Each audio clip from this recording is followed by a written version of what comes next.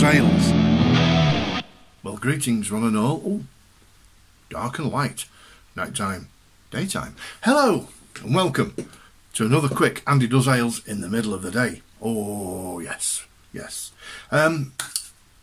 Work again gets in the way. Sorry about that. I don't know why it's going dark and light. Why is it going dark and light? Maybe I need to just... Is that better? Have you got my good side? Yes. Right. 1 minute beer review. He does that, doesn't he? Righto. That's the Baron. Yeah. Right, Dad. That's the record shop. So how many... It's all catching on. So the beer buffoon might catch on one of these days. You never know. I am going to do a beer today that I rescued from the fridge. Yes, Malcolm, I rescued it from the fridge at Wetherspoons.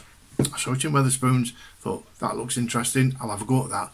So it should be warm enough by now, room temperature enough to be able to get some taste out of it, which you can't do when it's permanently in the fridge. This is from Exmoor Brewery under the name Exile, and it's an Urban Fox cunningly distinctive American red IPA. That sounds very nice to my ears. Exmoor Brewery, of course, do some very, very good beers. The Beast being one of them. It's a black 6% IPA. It's superb. It really is. Really is nice. So they're based in Somerset. exmoorales.co.uk if you want to have a look. This cunningly robust ale is brewed with crystal and Munich malt to give it a distinctive red hue in the glass. Liberal use of late Centennial and Cascade hops lend a wonderful punchy Northwest US hop character, giving citrus pine aromatics to balance the bold malt backbone. I shouldn't read that really first before I taste it, should I? I'm compromised now. Oh no. Right, let's get it open so we don't go everywhere like the last one did. No, I think we're safe. I think we're very safe. Let's pour it in the glass. How are you doing anyway? Alright. Thank you to everybody who subscribed. I love to see the new subscribers. It's brilliant. Yeah, just keep them coming. Tell your friends. Share a video if you like. I don't think anybody's ever shared one of my videos. I don't know. I've never seen evidence of it anyway. So if you're in that frame of mind, please do. There we go. A red IPA. That certainly has a red hue to it, doesn't it? I can put it up to the window. You can't see it. Not there. Yeah, it's definitely a red hue to it. I'm a poet and I don't know it. Alright, smell wise, okay, it smells like an IPA, which is a good thing. Oh, that's lovely. That really smells very fresh. The late hops maybe just bring that smell out. So let's give it a go, shall we, sirs and ladies and gentlemen and boys and girls. Cheers, everybody.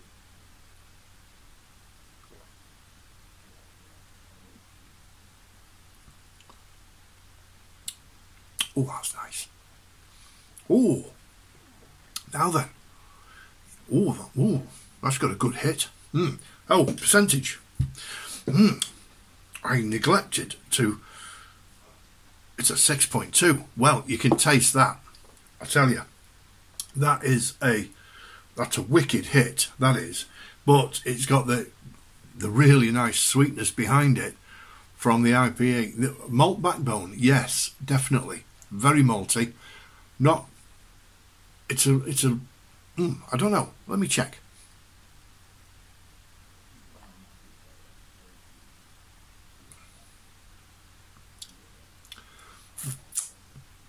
That is a good beer. I'm glad I rescued it from the fridge because you wouldn't have those flavours if it was cold. You've got there's a lovely deep malt flavour there that's quite bitter, but then just a little hint of sweetness from the hops. It's lovely. It's perfect. It's great. It's a lovely mouthfeel. It's quite sharp initially, but then you get the softness behind it, and it's I tell you what, Urban Fox, they do make some good ales, these Exmoor Brewery. Oh, makes you burp silently. So it does the job. Urban Fox Cunningly Distinctive American Red IPA. It does make you burp, thank you very much. So I may well be going back to Wetherspoons.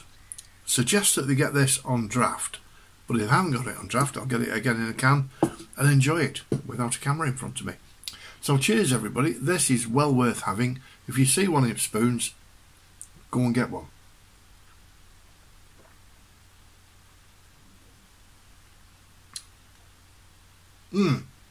Fabulous. Fabulous. Save a bit for later. It's a very, very nice pint indeed. So yeah, please do. Go and try it. See what you think. I think it's lovely. It's got a lovely bitter finish, lovely malty finish with a very, very slight sweet overtone. Perfect. It's a good pint. And on that bombshell, I'll love you and leave you. Till the next time, folks. Now, hopefully, I'll be able to do some next week because I'm off work. So we'll see. Shall we? Take care. Subscribe if you like. And I'll see you very, very soon.